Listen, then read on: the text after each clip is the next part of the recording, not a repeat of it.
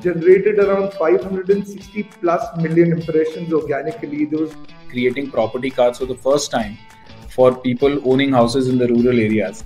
We have a patent on a bits technology, which... but we were really guided by what we wanted it to be. In terms of the content consumption pattern has changed. Very competitive, very crowded. The objective is basically to democratize cancer care. I see a very bright future for retail industry. Technology now allows us to scale up. We also want to help patients become more compliant. If I look at the custom solutions market, it's almost about $1,500 billion. Your customers will not continue to be with you if you don't change gear. We had adopted digitalization much earlier. Within a very short span of time, we are the #1 operator in the whole of South India. If you are reaching out to a lakh people today, you would be reaching out to an entire globe tomorrow. We got those two brands and then immediately got into a few of the LFRS, and there was no looking back.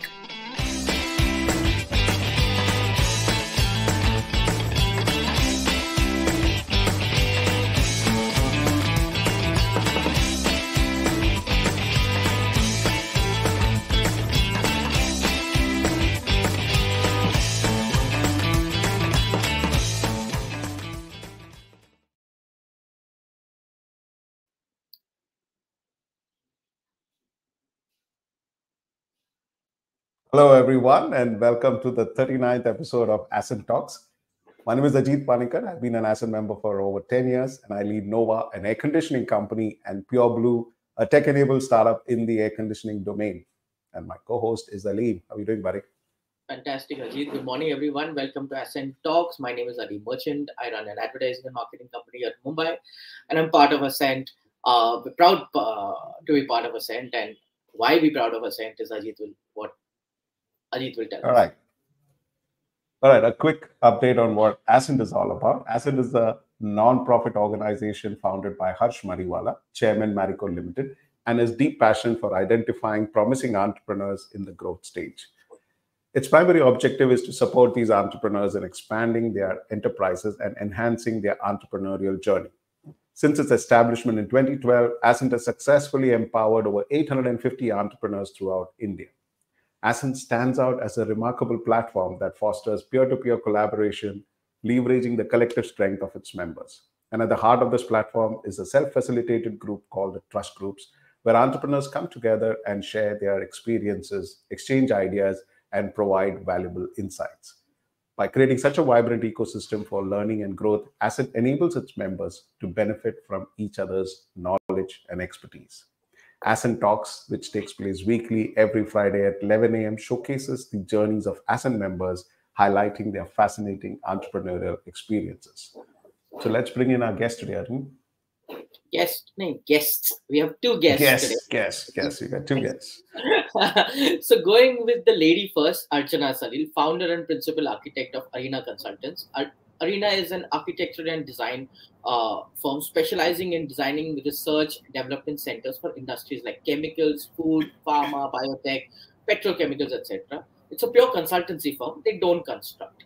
And welcoming her husband, Salil Sansare, director of LabGuard India and Science by Design Lab Systems. LabGuard specializes in R&D lab furniture for research and QC labs for biopharma, chemicals, and food and universities. Present across metro cities in India and export to 25 countries. Science by Design is a turnkey solution provider for research labs. So today on ASCENT Talks, let's hear about their different leadership styles and what they do together also. Welcome Archana and Salil to the show. Thank you. Thank you so much. Thank you, Ali and Ajit. So we're having our own Salil and Archana ka show today, right? That's fantastic. Archana, starting with you, can you tell us about your business? What do you do and what's unique about Arena Consultants? Yes, right. So Arena Consultants is basically an architectural design firm. We do architectural interior and MEP design for research projects across all industries. So as you said, chemical, biology, biotech, pharma, textile, and across all India. That is the niche that we have developed over the years, and it's a very, very different kind of sector which I have chosen for my firm. and that is where our expertise lies. We have been working since past 17 years in this field. Great. And Salil. So I think that introduction is like a bouncer for everybody, to trust me. So it's so technical. So let's make it a little more easier. So guys, have a look at what they kind of do.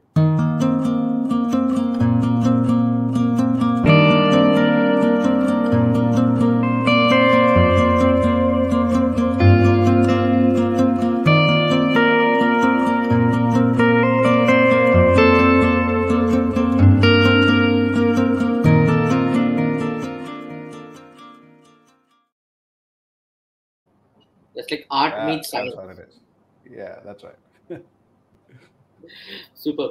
Salil, can you tell us about tell us about Science by Design and LabGuard, and how did all this happen?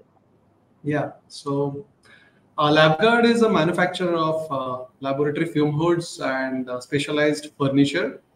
And Science by Design is a turnkey fit-out company for complete laboratory spaces. So basically, we not only manufacture the specialized laboratory furniture, but we also set up the complete laboratories. If we get the 4 walls, everything else is done by us. Super. Yeah. Okay. So So just to add, Aleem, with Arena, practically we offer complete 360-degree services, right from design to the execution. So एक बार customer ले लिया, सब कुछ ले लेने का. Yes. Look at one of those projects that they've done, so it gives a little more clarity.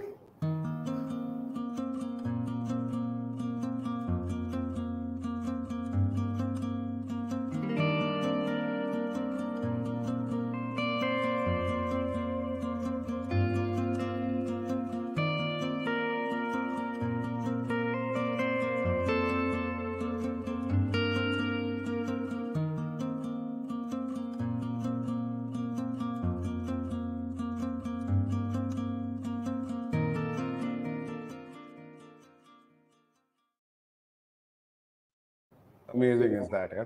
Beautiful. So it's primarily both of y'all are actually complementing each other. It's a kind of a design and build kind of a thing, but it's a very niche segment, And Archana, I want to actually start with you, and then probably Salil, you can comment.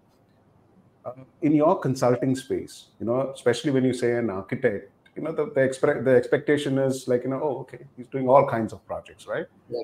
It could be structural, could be interiors, everything. At least that's the general list. But you're in a very niche segment. So tell us why this niche segment, why do you choose this niche segment, and what are the opportunities around this niche segment? Is there growth opportunities, or is just like something small and boutique that you want to maintain? Yeah, very interesting question. So see, when I initially started the business, it was not like I was doing lab projects, okay? When we are small, we start with, say, smaller residential projects or commercial projects, office interiors, likewise. So when I started my own studio, Arena Consultants, it was in 2005, I similarly started working on these type of projects. But, the competition was so much that it was really difficult for me to penetrate in the already established market. Market when I say, architectural firms who have proven themselves. And many a times, obviously, I used to lose the projects. It was not interesting. Also, I started feeling that this is something which anyone can do. What is it that I can develop or I can create as my specialty? So I was looking forward, and that's when, I got this opportunity of working on one project in Pune, Dow Chemicals.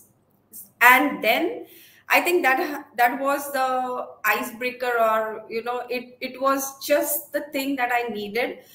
What I realized was I could, as an architect, bring into the aesthetics or the overall planning and blend it well with the engineering concepts. So that was a project which also LabGuard had got. So we both worked together, and then it hit me that yes, this is something which challenges me. I just don't want to design something which looks beautiful, but it should be functional also. So that is where it picked up. And if you say in terms of growth, Well, my thought is like, we are so inquisitive. As long as there is research going to happen, development going to happen anywhere in our country or elsewhere, there are going to be these facilities. There is going to be a need for such safe and such environments where researchers can, without any hesitation, just go on doing their research. So we take care of their necessities, safety, etc., and that gives the growth opportunity. So in across any industry, domestic, international market, it's like huge platform that wherever we want to experiment, we want to work, we can. So yeah, that's truly amazing. I see. Now, I actually I want to also get in Salil to actually tell us this. Salil, we understand you. We have no doubts. You saw the huge growth, which is why you forward integrated, and you made sure that all your leads are secured. You got your wife who's the architect. I think it's a brilliant move. But tell us, what is the kind of growth opportunities that you kind of seen from a contracting side and from a design, from a build side? Right. Okay. Very, very interesting question. So basically, when I started my career, we built LabGuard with the family. We started as a fume hood expert and then eventually got into turnkey solutions, then lab furniture and so on and so forth. And we realized that there is a lot of scope for research in India. Even today, Indian government is promoting research, allocating funds, but that is in government sector. In private sector, a lot of biopharma, chemical, food companies are investing heavily. CROs are growing. So we see a lot of growth in this industry already. But at the same time, from customer perspective, customers, the R&D institutions have also realized that very few people in industry understand laboratory engineering per se. Now, laboratory HVAC, engineering, gas distribution systems is not something which is done in commercial spaces, and it has to be very precise, it has to be very safe. And today the demand is labs need to look like offices, very beautiful, and also need to be functional and very safe like factories. Yeah. Essentially, laboratories are small factories. So that's why we feel since there is a demand and we have expertise, there is a lot of growth happening. And India, I guess everybody knows the next 10, 15 years are going to be fantastic years of growth for all of us. And Salil, and Archana, see, every organization brings its own flavor to the industry. So what is it that what are the changes you guys brought about in the industry when you all kind of started working with each other and with the clients? Okay, so shall I go first? Always. Okay. Yeah, right. Now, now we are kind of concerned, as to why who goes first. The architect goes first or the wife goes first. So I think you are at an advantage on both fronts. So please go ahead. Yeah, I might as well take it. When I started working on these type of projects, I realized, that these projects are literally energy guzzlers. The amount of energy that is required for the functional aspect of these projects is huge. It is not like something like, you air condition the spaces and then whatever power supply is required, it is taken care of. Whereas there are other elements also like exhaust systems, and putting it all together, it so happens that the client has to spend a lot of operational spends in it. So what I started looking at is whether we can provide sustainable solutions. We are talking of green energies or green building concepts where you can use those kind of materials. So that is where, as an architect, I kind of play a different role here. Teaming up with my own designers, so we ensure that we propose such materials into our designs, sometimes go unconventional into that, and then see how we can reduce the energy consumption. See, ultimately we have to be responsible for the environment, and according to me, we can very well be good influencers, in this respect. So that is a different kind of approach that we have taken, and it is going well now. That's clutter breaking. Fantastic. Salil, your take? Yeah. So, as manufacturers of fume hoods and furniture, we realize that this industry has not progressed much. What has been done 20 years back, more or less, same thing is being copy pasted today. And a lot of American and European standards are being put to Indian customers, whereas Indian needs, Indian work environment, research environment is very different. Our user habits are very different. So we started working very closely with scientists. We understood their requirements. It took us many years, and then started developing products which are closer to Indian requirements. So like our ECA fume hood has been the most loved fume hood in India today. Most researchers love it because it takes care of their many unsaid, unmet needs so far. Likewise, we have patented grid ceiling system called Planck, which offers flexibility in research because research changes every 3-4 years. And that demands change in infrastructure. Now, unless the infrastructure by design is not flexible, it's going to cost a lot to change everything. So such things we noted, and our product innovation R&D team is very, very strong. So we worked on it. I think that's the significant change we brought to our industry. Amazing. Yeah. Tell me something, there are two challenges here that we kind of see. One is there is an architect who designs, and then there is somebody who puts the design together. And all of us understand who are in design and build, it's never easy. It's never cut and paste. You put the design, you never get it wrong. So I want to speak on two challenges. What are the challenges that you guys face in an industry perspective because of what segment you are in, and also working together?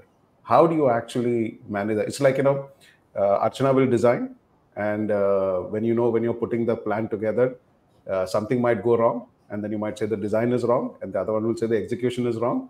How do you handle that conflict? It's like, ठीक है, अगले 5 दिन के लिए खाना नहीं बंद type. Is that how it is? Or how does that work, man? I mean, tell us about it. Archana, you go first. Yeah. Archana's going no. No. Well, it doesn't happen that way. We have kind of discussed and have come to certain mutual agreements. First and foremost, see, as you said, Ajit, yes, at primary level itself, the discussion between an architect and engineer is not very linear. There are always lots of debates, disagreements, because the architect wants to push the aesthetics. The engineer has to say that no, we need so much of space, and then we in turn says, why do you need so much space for your services, etc. So these preliminary things we have now kind of overcome it, and this has primarily happened because of the change in mindset for me also. See, when I started working on lab projects, I pretty much understood that these are not like commercial spaces comfort. It's not comfort environment. It is not a residential requirement. It has to be functional. So in order to do that, I have to be more practical and not just be too much focused on creativity. Okay. While at the same time, being an architect, I can add value in various other ways. So, having said this, when we started working together, we kind of initially, we used to have lots of discussions, but then we kind of mutually agreed that we have our domain expertise, and unless and until it is really harming the project, then we will try and see that, we don't step into each other's scope. And accordingly, in fact, our teams are also pretty much aligned, although we are improving. I'm sure Salil will little bit disagree on this, but that's okay. No, this is the digital platform. Please don't bring the disagreements here, because it will be there for your lifelong. Okay, so there is no way we can edit and cut all these things. It's a live show. But Salil, you're always at the receiving. As a contracting company, you're always at the receiving end, and you have to execute. Yes. But I would like to hear from you the challenges that you face from an industry perspective. Kind of Archana through the whole challenges in working together, but from an industry perspective, what are the big challenges that you kind of face? I guess one challenge is customer expect that we should know everything, including their reactions and their equipments. And that is a bit of a challenge because although we know most of the things, but we are not chemistry or we are not biotechnology graduates or PhDs, right? So that's one gray area which we try to handle. Of course, we do have experts. We do have some researchers working with us within our companies who help clients and us. So that's one typical expectations which I see that we are trying to cover. A recent challenge in terms of our company, I believe what I have seen is, 2 years back, we worked extensively with one particular CRO. About 40% of our turnover was with them. And suddenly the management changed and then they didn't like us. Due to that reason, we suddenly lost 40% of our business. Now that was a significant chunk and it was a standard business lesson which we had forgotten. Never put all your eggs in one basket. And then painstakingly, we started rebuilding the entire organization, ensuring that each and every order should not be beyond certain limit and we shouldn't be working so much with a particular client that it can hamper our future prospects. So I guess that's a general lesson for all of us now. Salil, tell me something. Have you ever screwed up on a project that Archana has designed? Be honest. Yeah. Come on, this is ASCENT. Something like now that. tell us what happened. Okay. Now tell us what happened after that. Very interesting question. Don't know how to answer this. Fine. So we do screw up. It happens. But good thing is at least we get to know about it because Archana's team visits site often. At least once in a week or alternate week. So most of the time, 90% of the cases, we get to know when we are still running the project and we can rectify. And then, of course, architect has their own right to, handle engineers in a different manner, which they exercise officially and unofficially. Unsaid. That's answered. Okay. Yeah. Yeah, I think I can add a little different, sharing from my own end. See, a project, any which ways, we all know every project is different, and it is like I look at it as an individual. Every individual is different. Similarly, every project is different.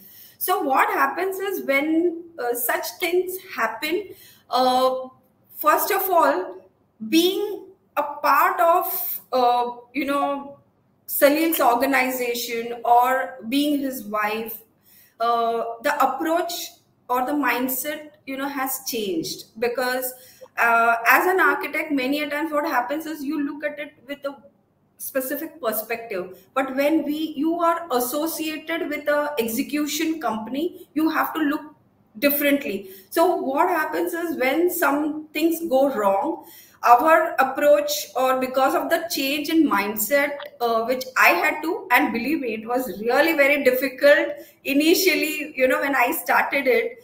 But now with habit, things have changed. So the approach is like, okay, how we can mitigate it as a designer. Fortunately, we can have different solutions, so it becomes simpler, and we can control the damages. So that's the benefit, that when we work together, it kind of helps both of us, because at times even my team makes mistakes, but then they cover it up in some or the other way, So coordinating regularly helps quite a lot, and reviewing regularly helps a lot.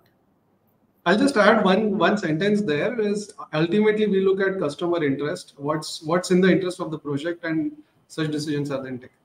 Fabulous. Absolutely. Well said. You all both are part of ASCENT. And for people who don't know about ASCENT, I want to talk a little bit about the clause of confidentiality that we signed. Now, both of you are in different trust groups.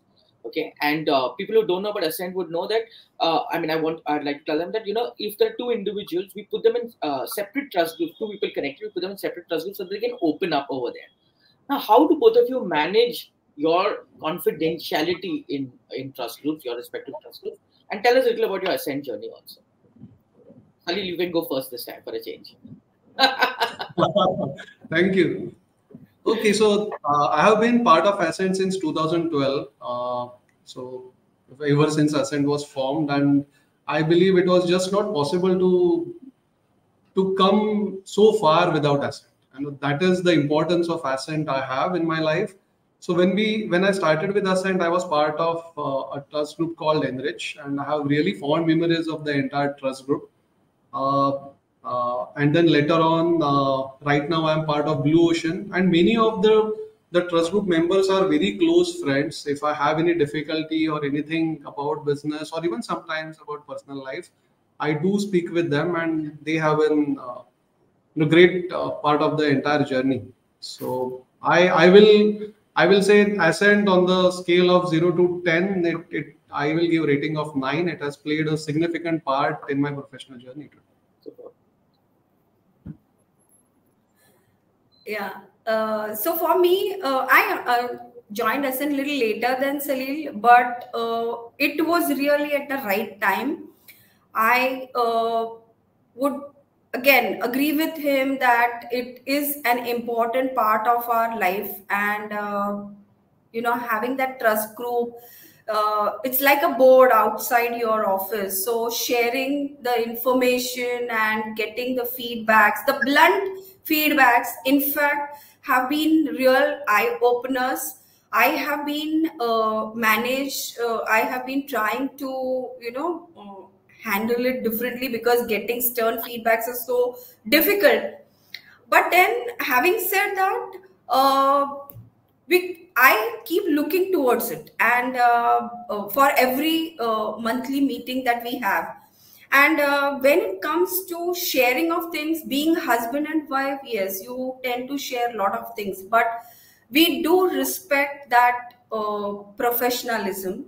Okay. Well, good things we do tend to share, like मेरे group में ऐसे discuss किया ChatGPT, especially for example when it was very up, how people are trying to use it and all that. Or we go to offsite, we discuss so many things which are confidential, money matters and personal things. But over the years, we have learned to keep these things apart, and also see this helps us taking to our day-to-day work life also, because it's not possible to share each and everything that happens in your offices, and at times it's not needed also. So I think with this we learn also what to share, what not to share, or what exactly has to be picked up and has to be taken ahead. So ASCENT has been really awesome. Even for my personal journey, my team members have really encouraged me always, and I'm always happy to be a part of ASCENT. Proud to be ASCENTer. Yeah. So we've got just about 2 or 3 minutes before we wind up. Before we do that, I just want to quickly touch upon this here. Both are professional entrepreneurs, both have a business of their own. You guys did. How do you actually balance it out on your personal lives, your personal hobbies? You have 2 sons. How does that happen? Yeah. Archana, you want to start? Yes. So what we do is we try to take short breaks. Just 2 of us, when things are managed by our parents. For longer breaks, which we look forward to, we club it with our business trips, so that helps. Yeah. And Salil likes movies. In fact, we both do, so that is kind of something me time for us, which we enjoy. And little bit of work division. Rest maybe Salil can share. Salil, you tell us the inside story. That's what she say. I don't want to talk about it. You tell us. Yeah, so more or less it's the same, of course. But so on weekdays, it is extremely difficult to have any kind of balance, out of question. The only time we get is weekends, and that too preferably Sunday. But we have made it a habit to take a short break of 3-4 days once a quarter. at least 4 or 5 such breaks in a year. It helps. We read a lot, so we share what we are reading. I get up early in the morning, so we get some good, nice. I prepare tea, and then she gets good time to chat with me in the morning. So probably morning times we get with each other. That's the beauty. Evening we do get, but it is pretty late in the day. And yeah, I think that's all about. We avoid talking about work at home, but invariably it still happens. It's still that is a discipline we are trying to put in place, but that's difficult. Super. Awesome, guys. So we're just done with our 30 minutes, but Salil and Archana, it's been fantastic listening to you guys. And we definitely wanted to showcase, a couple who's got independent businesses in different trust groups and how you guys function and how you guys look at ASCENT and how you're benefiting from it. So thank you, Archana. Thank you, Salil, for taking time out for being with us today and sharing your journey. Thank you so much. Thank you, Liam. Thank you. There's a very famous person who had said, "Ke jisse karo vyapar, usse mat karo pyar." But I'm glad you dispelled that.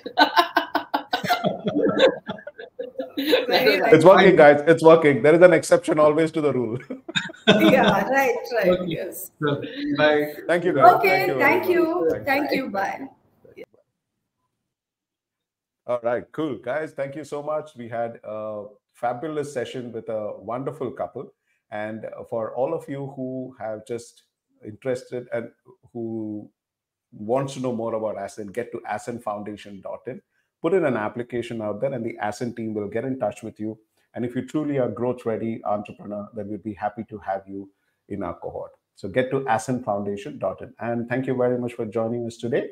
And we're going to see you next Friday at 11 a.m. with another interesting story. Do like us, do share with us, stay connected with us. If you can't watch us live, get to it over the weekend, get to the podcast channels. We're just all over the social media. Thank you so much, guys. See you next Friday at 11. Bye. Thanks a lot. Bye.